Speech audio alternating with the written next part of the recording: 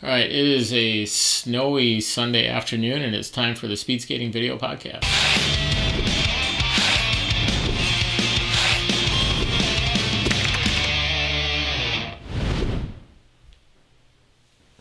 All right, my guest today is a guy that seems like he's been in the sport for decades, and he's not even close to 30 years old yet, which is crazy.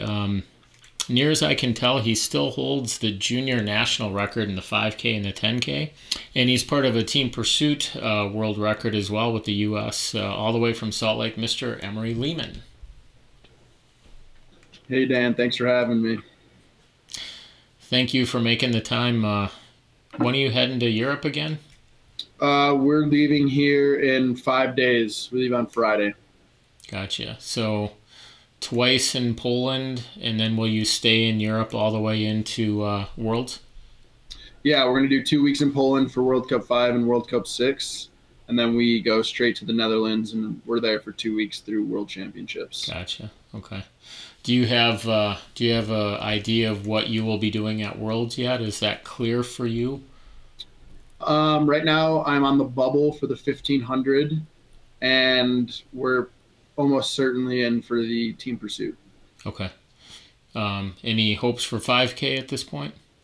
I struggled really early on in the year, so I think there's no hope for the 5K. Okay. Understood. Yeah, you and I talked about that a little bit.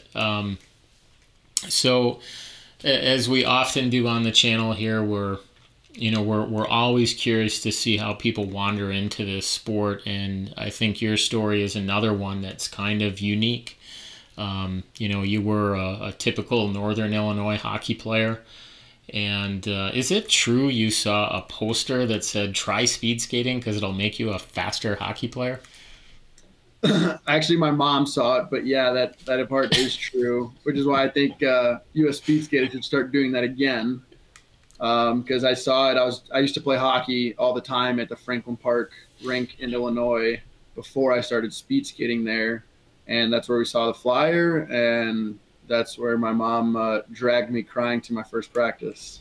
So I guess, take us through those early years. Well, it seems like a lifetime ago because now all we do is train and speed skate. Whereas back then, I was playing baseball, I was playing lacrosse, hockey, and then I just started short track. And I even think I was doing judo for a short period of time in there. So my brother and I did as many sports as we could, and as we got older, we kind of veered towards different sports. And speed skating, hockey, and lacrosse were like the three that I really stuck with. But when I was in high school and those like early days of training, I remember I would be skating like twice a night, like 2 different sports a night, like 5-6 days a week. So I remember like in high school and middle school, my schedule was Mondays. My mom would drive me an hour and 45 minutes up to the Pettit. We'd skate long track, and then she'd drive me down to Northbrook, Illinois, and I'd skate short track, and then back home. Tuesdays, I'd go to Franklin Park, skate short track, and I'd go back to Oak Park, play hockey. Wednesdays, I'd drive up to the Pettit, skate long track, and drive back down to Illinois and have hockey practice. Thursdays, I did short track in Glen Ellen, and then I did Thursday night hockey in Oak Park. And then Fridays, I usually spent doing race prep up at the Pettit Center. Saturdays, I skated time trials and then had a hockey game, usually Saturday night and Sunday. So I was quite busy back then. I didn't hear a rest day in there anywhere. No, I think when I was that young, I didn't need one. So I've grown soft in my old age. So I would say that, when I immediately think about guys that I know that are hockey players that switch to speed skating, I would think the majority of them are sprinters. How long did you have to spend on long track before it became apparent that you were pretty damn good at going long distance? I'm not sure how long it took. I think because of all the sports I played, I kind of just was in really good shape and kind of had, an engine back then. And so I linked up with a coach who was a distance skater himself, and who I think kind of edged me more towards the distance races while still making me skate everything. And so I think as much as it was me being good at them, I was also, I think, trained a little bit more towards that. Gotcha. So, when I do the prep for these things, I really like to go into speed skating results, and I'll grab a distance and I'll look at it, historically. And one of the things that jumped out on me right away was back in December of 2010. I think you were around 14 years old. You did a 5K with no pair, and you did a 7:21. Like, to me, that's stunning, because you were like most kids. Your first 500 was a 52 or something, and how the hell do you go out and do a 7:21 by yourself? Your first, like, did you realize how good that was at the time? I guess I didn't realize how great that was, because at that young age, we mainly skated 3Ks. And so I knew my 3K was kind of getting there, but I wasn't really totally aware of what a good 5K was until maybe the following year. I think I got down to like a 6:55, or maybe that same year. Yeah, I think later that same year you broke 7 minutes. Yeah, so then at junior nationals, I skated a 6:55 and won it, which I kind of then was like, okay, well, that had to have been a good time, because you see the 6 up there and you're like, okay, that's got to be good. Well, another thing that really hit me is, I'm kind of like scanning through 5Ks just as a point of reference, and I'm like, oh, junior worlds. Like, how many, like, do you hold the record for most junior worlds appearances? I mean, is 5 a lot, or am I over dramatizing that? Yeah, I think 5's a lot. I was fortunate enough to go through, I think a lot of skaters go through like a spurt of where they really, see a fast rate of improvement. And some people see that in their 20s, some people see that in like their late teens. And I was just kind of fortunate enough to see that when I was 14 and 15, Yeah. like in that earlier teens. So yeah, it's a lot of junior worlds. I think looking back on it, I probably would have been, I mean, at the time it meant the world to me, but I think looking back on it, going to fewer made it more, would have, made it more special and put a little bit less pressure on myself. But yeah, still going to 5. It was a lot of fun. Met a lot of really good people, which is one of my favorite parts of skating. Yeah. Well, you just touched on something that I wanted to talk about, because, rapid rate of improvement at a young age in a sport that's relatively small. So all of a sudden, out of nowhere, you become extremely relevant in a hurry. And of course, unfortunately, with that is going to come a ton of expectation. How did you find yourself navigating, I don't want to say hype, but, I'm sure there were a lot of people that just wanted a piece of you and wanted to talk to you and work with you or whatever. I mean, how did you navigate that on your own, or what was your support structure like? Yeah, well, my parents and my coach at the time were really good with that. I don't know if there's as much hype and as much people wanting a piece of me as you may think, as probably say Jordan may have right now. Okay. But it was definitely, like, did a lot of sports, and a lot of my best friends were in the sport, were not seeing that fast rate of improvement. So I knew how fragile that could be. And especially, a few Olympic quads later between Sochi and Korea, and then again, even like this past season, like, I know how fragile the success in the sport can be. So it's definitely something that can never be taken for granted. So I probably took it for granted a little more when I was younger, but not now. Yeah. All right, here's a quiz. So you said that, you can kind of remember some of the Junior Worlds appearances. So here's another thing that really jumped out at me. So 2014 5K. Do you remember the podium? It was me, Andrea Giovannini was on there, and then I think there was a Korean, if I'm not mistaken. I don't think there were any Dutch or Norwegians on the podium. Actually, if I read it correctly, it was Nils van der Poel and Patrick Roost. Oh wait, what year? 2014. 2014. That was in Poland. Yeah, and No, that was in Bune. so when I was looking at it, it looked to me like 2014 and 2015. It was you, Nils, and Patrick in both of them. Yeah. Sorry, I was thinking of Italy, 2013. But yeah, 2014. It was it was Neil's on top, then Patrick, then myself, and then the 1500 podium in 2015 was Patrick, Minsuk, and then I was in third. Remember that? How does that make you feel? It's pretty cool. I mean, it's really good company to be in. Obviously, I think those junior worlds are, where I was not seeing my greatest exponential rate of growth, and they were on the upswing and I wasn't. So, and they've kept going up since then. So, yeah, yeah, it's. I think you touched on something that's really interesting and important that I've learned since I've gotten into the sport and kind of started studying it, is just how you use the word fragile before, and I think that's spot on.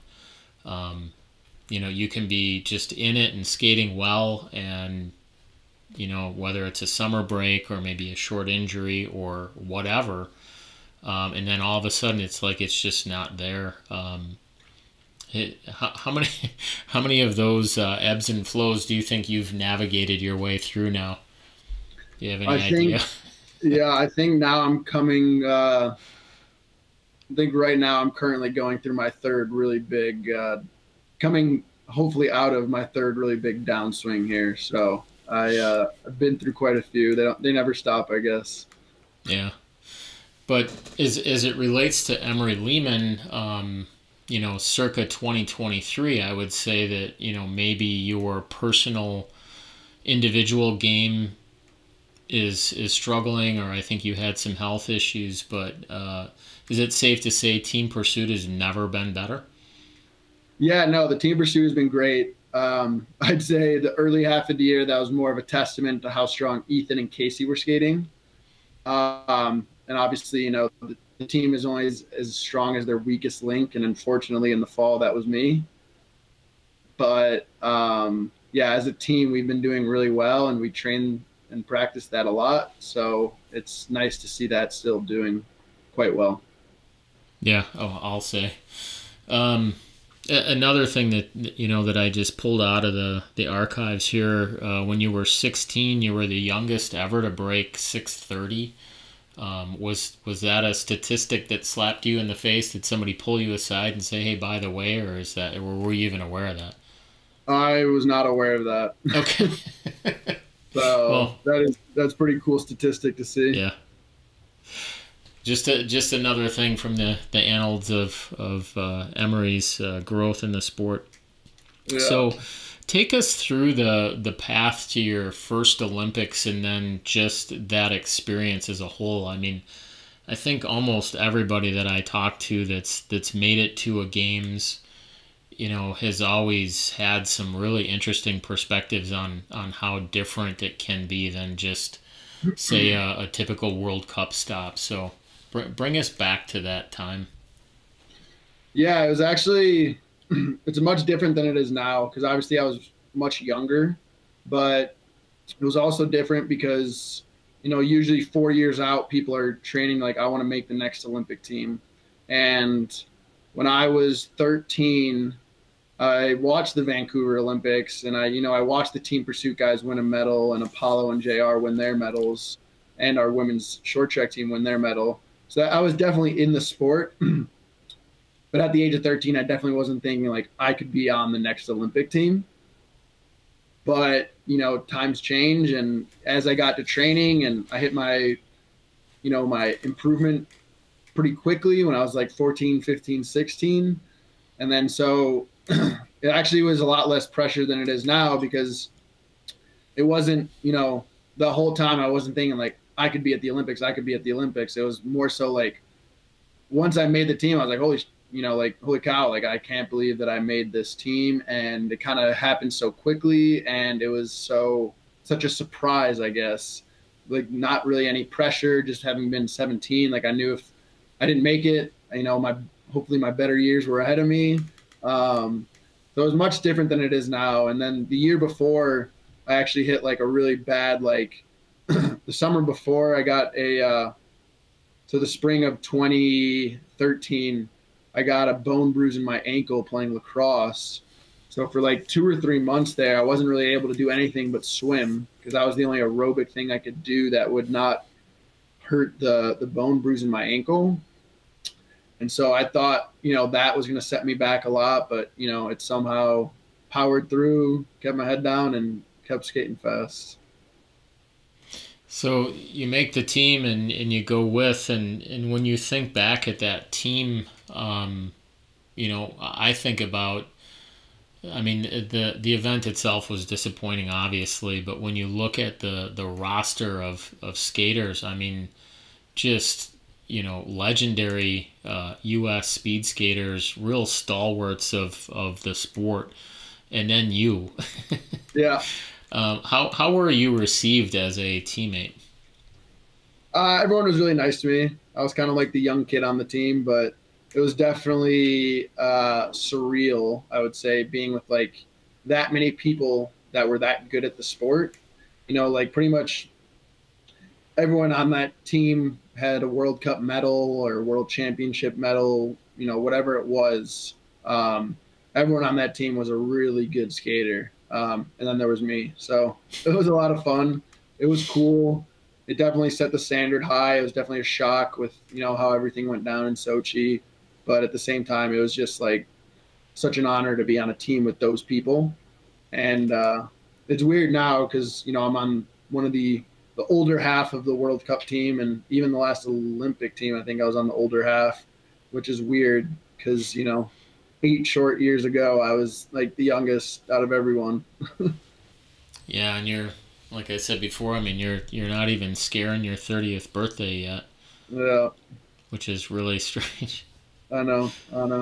So at the time, I mean, you mentioned before, maybe I was taking things for granted, or it certainly wasn't intentional, I'm sure, but at that point in time, I mean, did it feel easy? Like, oh, geez, well, I'll just do as many of these as I feel like, and then I'll leave the sport when I feel like it. I mean, how were you feeling at that point in terms of your position in the sport?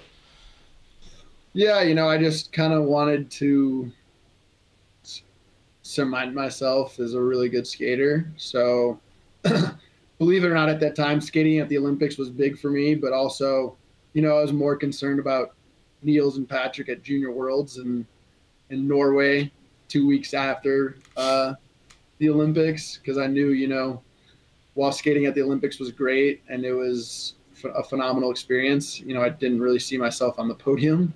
I don't think anyone else did either. So for me, I had bigger fish to fry at juniors and try and compete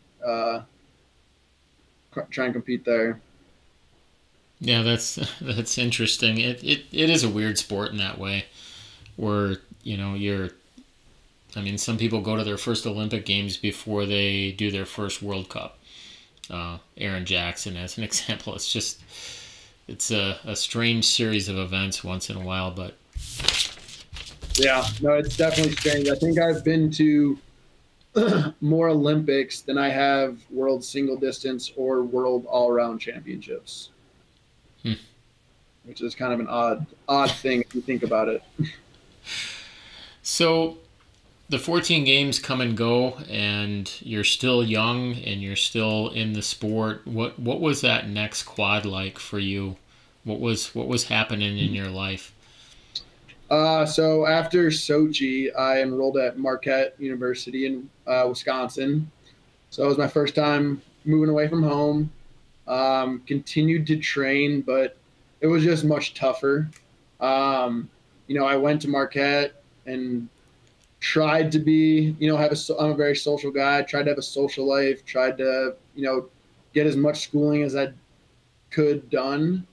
But then at the same time, I had a slide board in my room and was running the steps in my dorm, which was like 15 stories, which is like, it was really hot. And so I'd wake up before my 8 a.m. classes and be running the steps or doing slide board and going to class all day. And then, heading to the rink afterwards. So it was really tough because, where most people in college are going to class, doing their homework, whatever, and then seeing their friends, I had to spend more of that time at the rink. And then the time that I should have spent recovering and, resting, I was spending with my friends. So it definitely was burning the candle at both ends there, and to the point where I ended up getting mono, which really set me off. That was the second time I got it, and it really took me like 2 or 3 years to like bounce back from that, because I just went through like a real big like stage of like, okay, well, I'd show up to the rink and I'm like, I'm ready to train. I'm ready to, finish the workout. And I'd step out and do like one lap, and just like, I just knew like today wasn't the day I was going to do it. And then there were other days where I was like tired, and then I'd step on the ice and somehow miraculously make it through the workout. So it was just more so not really knowing what was going to happen, how I was going to feel, if I was going to be able to get it done. And that really took a toll mentally, just like going through that for, two seasons.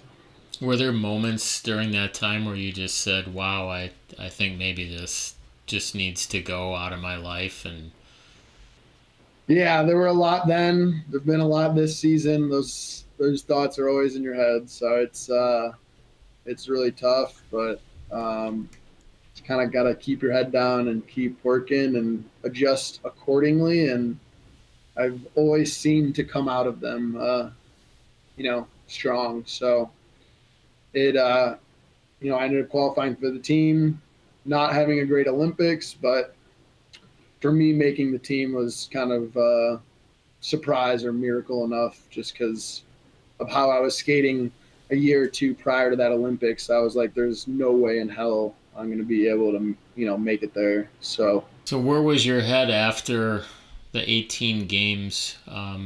Because clearly, I mean, you still haven't left the sport, at least not officially, right? So, what were the next steps for you after Korea? After Korea, I decided that I kind of took a summer off from training full time. I still rode the bike. I still did dry land. Still, played pickup hockey games, but not so just stuff to like maintain being in shape and not completely lose it, and nothing to like, would not be competition ready at all. And then in the fall and spring, I decided to play club hockey at Marquette. Try and get another full year of school done to try and close that chapter of my life out. And then I just showed up to the rink, once or twice a week just to skate with ASE, my team, and, just not completely lose touch of my feel on the ice. And I think that was really good, because it gave me a year off from the stress of competition and all that. And like just the life of training and skating. I think that was like my first full year off since I had been like 13 or 14, it was like just a year just to have fun. And I ended up, the next year coming back stronger. So I think there was something to that, taking a year off, but not a year off of, getting fat and lazy. It was taking a year off of just kind of regrouping and seeing if I still wanted to do it, but staying in shape nonetheless. When did you personally become, I guess, what I would call full-time in the team pursuit? Yeah, we really, as a team, started hammering the team pursuit a lot in 2019, 2020. We started doing a lot of TP work. We got this new strategy, and We thought we had a strong enough team, more than just one team. You know, we thought we had like 4 or 5 guys that we could really have a good, strong team with, and we started really, you know, hammering that. Would you say that I guess what I would call the pandemic life, you know, by then you're in Salt Lake City full time as a national team member, right? Um, you know, you guys were all shut in together for months and months, and you're just hammering team pursuit. I mean, did you feel sort of a rejuvenation for your personal love of the sport at that point? Yeah, I'd say the year off really helped with that more than anything. But, you know, being a hockey and lacrosse player for most of my life, I really enjoy team sports. I think that's one of the hardest things about skating is it's all on you. And that's how I kind of grew up skating, like without many teammates at times. You know, it was just like me out there. Um, but that's why I really enjoy the team pursuit is because we can, like I said, like I had a really bad fall of skating on my own, but we were still, you know, able to win 2 team pursuits because Ethan and Casey were doing really well, and we were able to work as a team. Yeah. So I really like that about the team pursuit. I also like practicing it. I like the challenges that come with it, and um, I think it's a really fun event. So So when you know, somebody had to make the decision, you know what, we're just going to do this thing where, you know, you get in a specific order and run all 8 laps that way. Do you know who came up with that idea, and were you there when that was talked about and tried? I was. It was an idea brought to us. I don't know exactly who. That might be a question for our high performance team. But yeah, they brought the idea to us, and we thought they were crazy, and we did it. And you know, back then it was just like, well, we're putting, you know, putting Emery in front or putting whoever in front, and it didn't work great. Some went better than others, and then you know we did one at World Championships in Salt Lake in 2020, and it went really well. You know, if you looked at our result, like I think we skated a 337 or 338, and you looked at that result relative to like the winning time, which is I think at the time was a 334, and you look at, you know, the personal best of the skaters that skated that 334 versus our personal bests of the people who skated the 338, and they were, you know, 10 15 seconds. Their slowest guy was 10 or 15 seconds ahead of our fastest guy in the 5K, and like total combined time they were probably a minute ahead of us in the 5K, and you know they were collectively only beat us by I think like 3 or 4 seconds in the team pursuit, so we were pretty happy about that. So when did it become evident that maybe like Casey was the guy to be in front and you in the middle and That kind of just goes with comfort and what we all think we're best at. You know, Ethan and I are really good at pushing. Casey's a pretty easy guy to follow. You know, unfortunately, Ethan led the one at World Championships, but he's got longer legs, so sometimes I got a few holes in my skins and in my shins from him kicking me. So there's not like a set in stone. Like if we wanted to put Ethan in front and Casey in second and me in third, we could do that, and I think we would do well. But it's really just like what position we all feel most comfortable in. So people like Casey and Joey feel most comfortable in front, and people like Ethan and Ian Quinn feel most comfortable in back. And I feel most comfortable in second. I could also be in third, and think I would do well there too. yeah. So let's talk a little bit about the 2022 games. I think we all have to remember that crazy 5K at Olympic trials and you getting the poor draw by not, having a pair that could have helped you as much as those guys had. Is it fair to say that you might have skated the best out of the three. Is that a fair or unfair statement? Um, I don't know. I don't know if that's fair. I think that um, I think that we all skated as fast as we could, and I think it's just a testament to how strong we are as a team that we all Yeah, skated within like 2 or 3 tenths. Um, that's not the first time or not the last time that Casey and Ethan have been paired together after me. So at this point, it's kind of just a running joke between the three of us. So when it happened there, it was just kind of like we kind of just expected that, to be honest. So, yeah, but no, I don't think that if I was paired with them or they were paired with me or solo, whatever, who knows if it would have gone different, but sure. that's not the way I would think about it. I But always have. as far as I know, you ended up skating a 5K, and you ended up being the fastest American at the Olympics. Yeah, so Casey had COVID, so he wasn't able to make it to China in time for the 5K. Or Right. he didn't have COVID at the time, but he was testing positive for Right. COVID, Yep. however that went down. Yep. And so yeah, I ended up skating it there, and that was I think Ethan's first Olympic race, and the only reason I probably beat him was he was probably had a few more nerves than I did, and that's all I would really say is that I just probably had a few less nerves than Ethan did.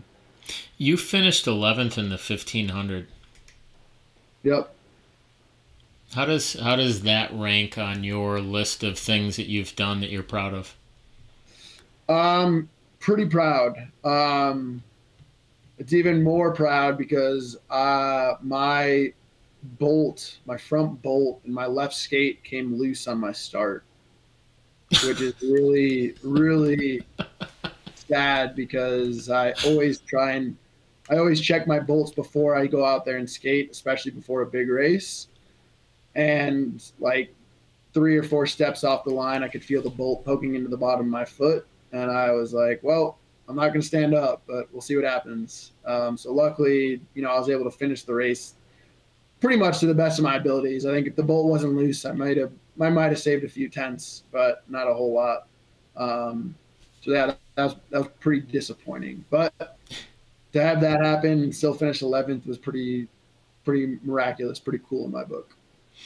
So I've known you since we'll say 2017, and certainly early on, when I first got into sport, I didn't know anything. And I think it was fair for me to think of you and look at you always as, oh, that distance guy. It seems to me like over the last few years, you've become sportier, certainly in the 1500, but also like, you seem interested in the 1000 once in a while. I mean, is that something that's purposefully happened? Am I just imagining things? I mean, what's your take on that? No, yeah, the thousand's like one of my favorite races. So I always like skating 1,000, even though I'm not the best at it. But yeah, I definitely am doing my best to gravitate away from the 10,000 and more towards team pursuit, 1,500, and then 5Ks here and there and 1,000 meters for fun. Even though I don't think I'll ever be super competitive in the 1,000. But yeah, I enjoy doing the shorter stuff and focusing on it more, just because the 1,500 is more on my radar now. You kind of need to be better. Most of the best 1,500 skaters in the world are also top of the line 1,000 meter skaters. So I don't think I could ever be a top 1,000 meter skater, but it's definitely something that I know that I have to be getting better at if I want my 1,500 meter to improve. Interesting. Is that something that you talk to with the coaches? Do you lay out that kind of stuff at the beginning of the year, and then there's a plan? Yeah, Gabriel and I discuss it, and obviously it's not as cut and dry as like, well, I need to be good at the 1,000 to be good at the 15. Sure. But it's definitely something that we discuss, and definitely things that Casey and Ethan definitely see themselves more as being better at 5K, 10K, and they're both really good at the 1500 too. But I think more from a distance side, and I think I'm good at the 1500 as well from a distance side. But my top end speed is just a hair better than them, where their endurance is a hair better than mine. Hmm. So that's just something that Gabriel and I discuss and try and plan ahead for. Well, speaking of that badass team pursuit, I want to play a short clip, and it's only a few corners, so we don't have a lot of time here. And our good friend Kellen Dunphy told me when we were at national championships, I think I told you this, that he declared you the best team pursuit skater in the history of the sport, which may be a little hyperbolic, but it's nice to have that kind of praise. But when I watch this clip, what's always interesting when I watch you skate in a TP is I cannot believe how low you are. 8 laps of doing 27s, and you're just like, I mean, I don't know how you get that low, but it's like you're lost in between these guys, but you have a lot of responsibility. So let's just watch it quick, and then we'll talk about it.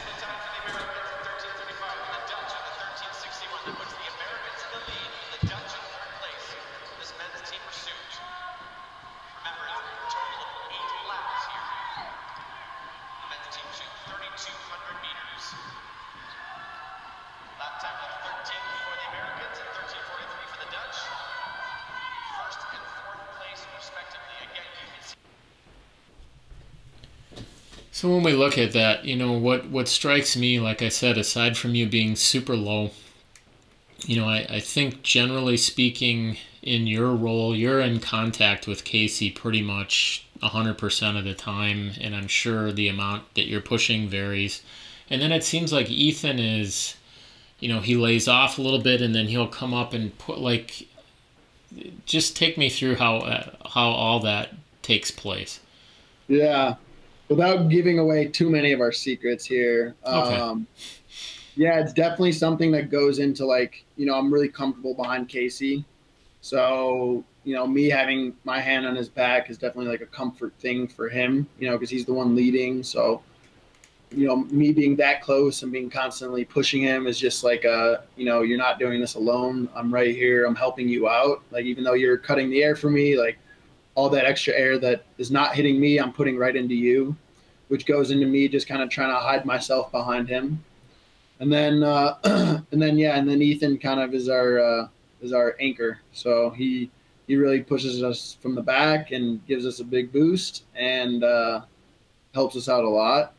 So yeah, it's just, I just try and tuck behind there and make Casey feel comfortable in front. I feel like that's one of my biggest jobs. And Ethan's job is to make both of us feel comfortable in front of him. So, yeah, each spot is hard in its own way. And I think when everybody thinks that their job is not the hardest or their job is, one of the easier jobs, and that's when it works like really well.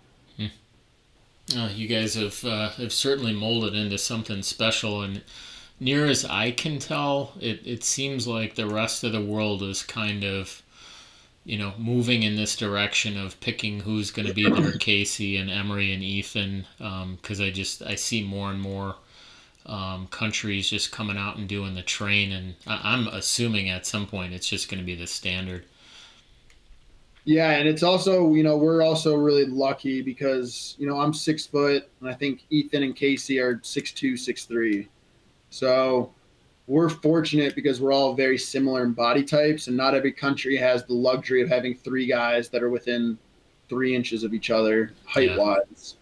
So I think that's another thing that is not something you can fix or do, it's just something that works out well, is that we're all the same size, and that kind of makes it easier on all 3 of us to work together. Yeah.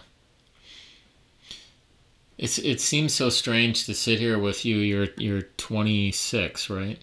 Yep. Yeah. So you're 26 years old, and I'm asking you questions like, what's the rest of your career look like? And, so let's hit some of these kind of, maybe they're sort of trite, but I'm going to ask them anyway. So you kind of look back on your time in the sport so far. Is it easy for you to quickly tell me 1 or 2 or 3 people that have just really had a huge impact on you?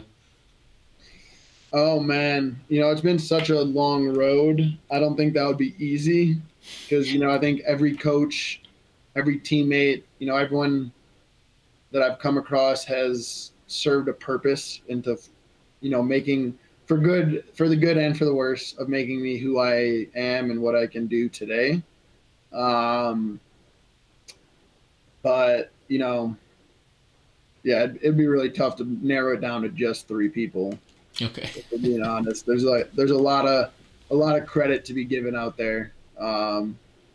But I think the top of the list would probably have to be my parents because they're the ones that drove me up to the Pettit. They're the ones who have invested all this time and resources into skating. So they would definitely top the list. And then from there, I'd have to move on to coaches and teammates. And it would be really tough and unfair to narrow that down to only one or two people.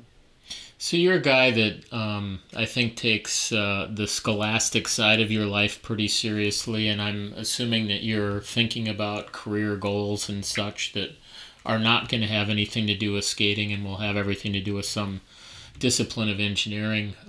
Do you see yourself staying in touch with the sport, or is it too early to tell at this point? Yeah, I know. It's definitely a sport I want to stay in touch with.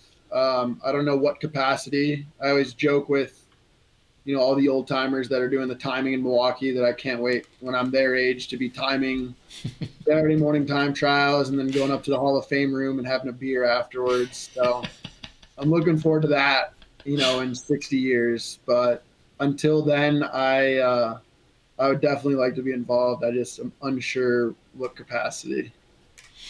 Um, you're in grad school now? Yep, I'm getting a master's degree in structural engineering through Johns Hopkins Okay. online while I'm out here in Salt Lake. Gotcha. And do you have an end date on that yet? Yeah, I should, if things go according to the plan, I should graduate in the spring of 2024. Okay. Have you had any conversations with anybody about a job yet? Have you interned or? I interned one summer, the summer I took off from training. But other than that, I have a sponsor with Collins Engineers, and they're very generous, and they do a decent amount of scuba dive engineering for inspections, and Hmm. that's definitely something that interests me. But you know, that's a few years out, hopefully. And but they've definitely been very generous and someone I would look for a career with after skating.